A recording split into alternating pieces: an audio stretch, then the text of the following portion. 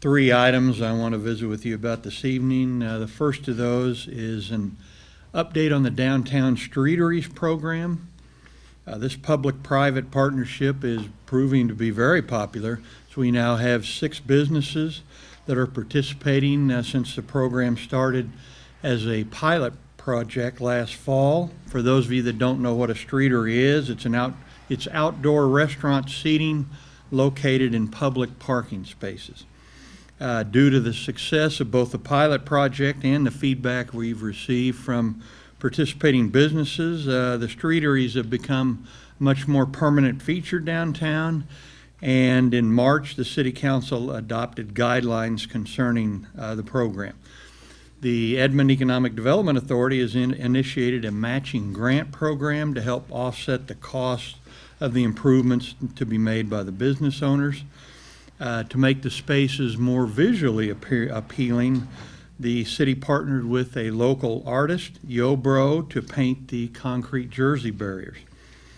For more information on streeteries, you can visit the Planning and Zoning page on our website, which is edmondok.com. But this program's off to a great start. It has definitely changed the look of downtown. The second item is an update on the Hafer Park AC Caplinger baseball fields. The purpose of this project was to improve these fields to tournament quality level, which would allow Edmond to attract more of the tournament market and also provide a higher quality complex for our own recreational leagues. The pandemic moved the start of this 3-phase project back a year, so the first phase will now be this year. Phase 1 improvements initially included 4 renovated fields and a new parking lot on the east side. However, due to cost estimates being significantly over the budgeted amount because of the huge spike in material pricing, Field 1 renovations and the parking lot improvements were postponed to Phase 2. This revised initial phase is currently in the site review process, with 90% plans having been submitted in the last few weeks. The current time frame is to complete the design and review work by the end of the summer, then award a contract and begin construction on the fields this fall. The total estimated cost for all 3 phases before the major spike in materials costs was about $8 million, all of that allocated from the 2000 capital improvement sales tax.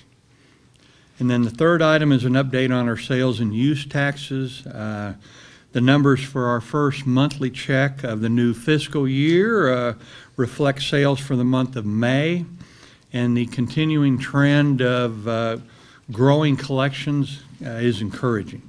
Our sales tax revenue increased 8.7% over the same month last year, and that also compares favorably to our 3.25% budget projection for the new budget year. Use tax revenue increased 6.5% from the same month last year, slightly below the 10% annual budget projection. And our combined sales and use tax collections are 8.2% above the first month last year. So we're off to a good start with those 2 critical revenue sources.